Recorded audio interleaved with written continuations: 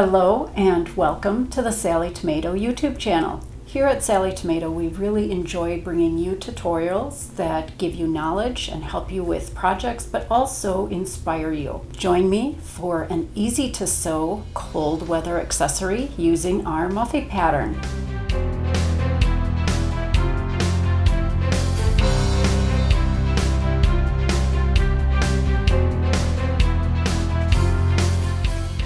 I think you're really going to enjoy making this muff pattern. It's designed by Jamie, Jess's business partner, and he knows a lot about cold weather. So he made sure you could wear this muff either around your waist with an adjustable strap to wear over your shoulder. And the best part is a zippered pocket where you can have all your essentials right with you. Be sure to purchase the pattern before beginning your project. The pattern and supplies can be purchased from our website or request them at your local quilt shop. We encourage you to shop local whenever you can. I'm sure you're ready to get started, but remember, you can always pause the video as we progress. That way we can sew at your pace. So gather your fabrics, cut out those pattern pieces, get a few supplies, and let's get started. Before beginning, review the materials and supplies section on the back of the pattern, and that includes a list of helpful notions. Muffy is generously sized, which is especially nice if you're using a cozy, deep piled faux fur.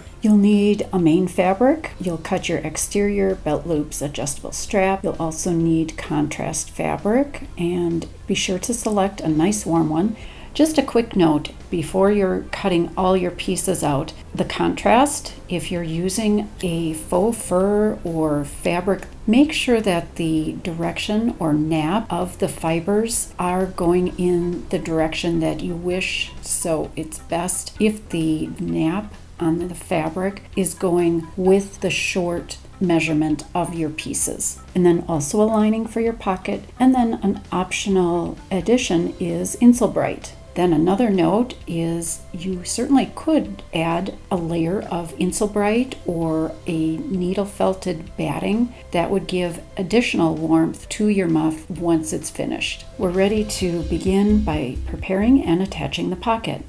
With right sides up, align the zipper to the right side of the bottom edge of your lining piece. Then you're going to sew a 3/8 inch seam allowance along the edge of the zipper tape, just like I've done here, and then take a few minutes to press the lining away from the zipper.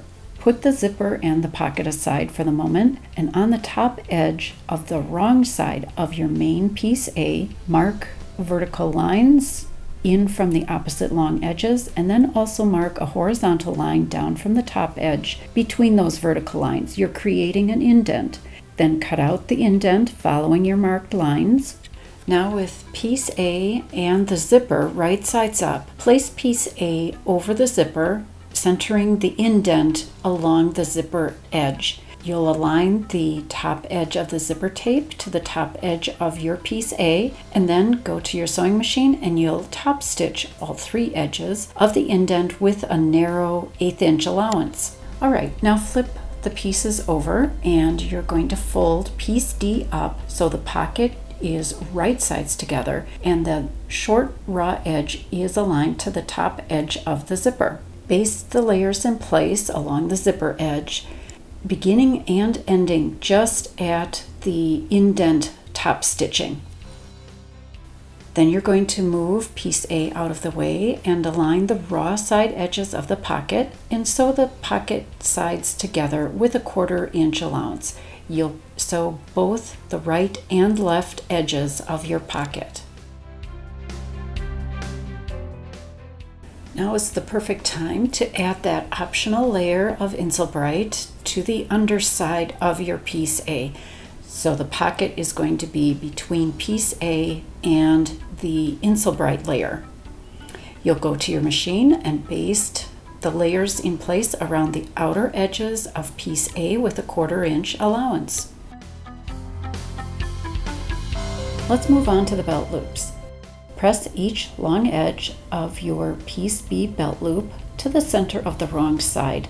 Place a piece of double-sided basting tape centered along the length of piece B to help hold the long raw edges together in the center.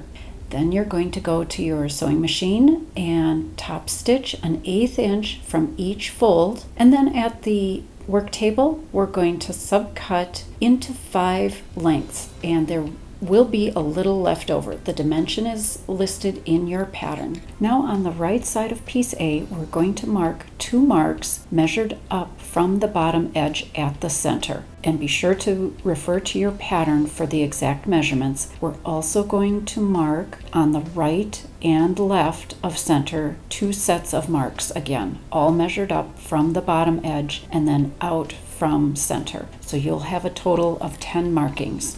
Now with right sides up, center the bottom raw end of a piece B, that's a belt loop, on the bottom placement mark, and I'm going to start at the leftmost marks.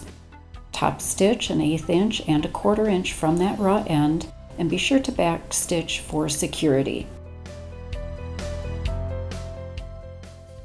Slip 1 D-ring onto the belt loop. Then position the top end of the belt loop on the mark directly above, and you're going to top stitch in place.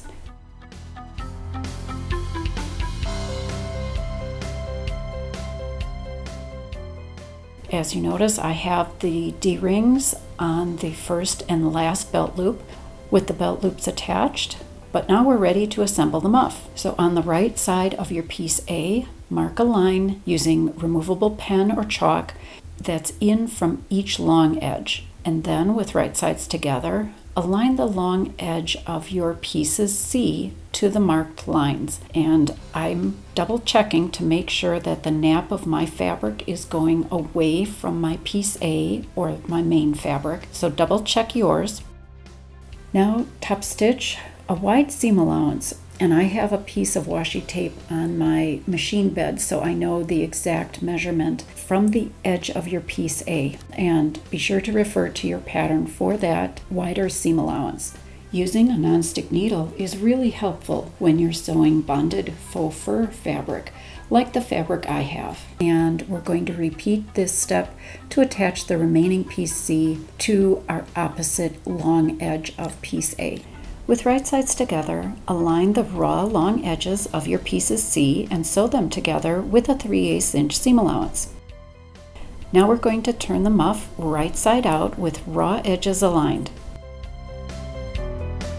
And now with the main piece A right sides together, we're going to align the raw edges. Hold the layers together with sewing clips, and if you have no Insulbrite layer holding the pocket in place, check that the pocket is not going to get caught in this last seam. You're going to sew this last seam again with a 3/8 inch seam allowance, and then turn the muff right side out so the fur is on the inside.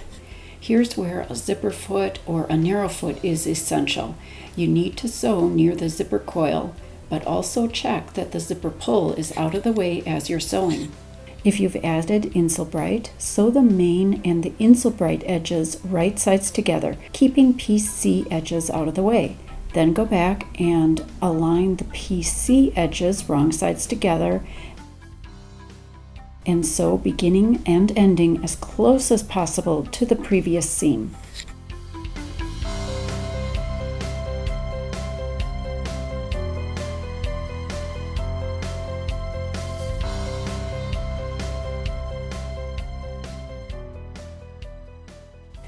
Thread one end of the webbing through both D-rings. Fold 2 inches to the underside and then top stitch a 1 inch long box with an X inside the box to secure the end in place.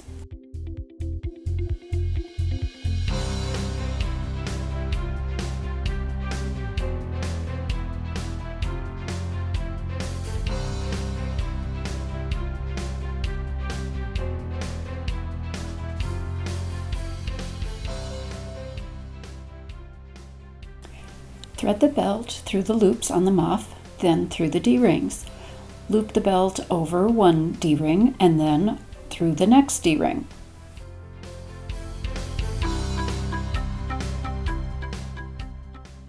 For additional versatility, use your contrast pieces E to add an adjustable strap. Visit youtube.com/SallieTomato for a video tutorial to create the strap. Keep your essentials in the zipper pocket or slip in a hand-warming heat pack.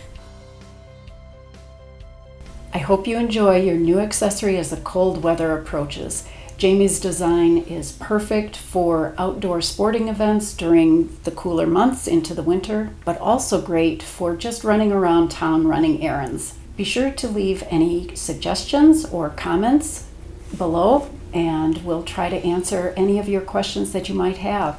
We encourage you to share photos of your completed projects using hashtag SallieTomato and hashtag Muffy Pattern on social media. Visit our website for more mini patterns. They're designed for all skill levels and are intended to be a quick sew project. I think Muffy would make a great birthday or holiday gift as well. Thank you, Jamie, for bringing us this great hand-warming project, and thank you for watching and sewing with me today.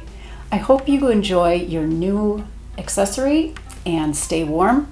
So until next time and our next tutorial, have a great making day. If you found this tutorial helpful, please give it a thumbs up and subscribe on our YouTube channel so you'll know when a new video is here.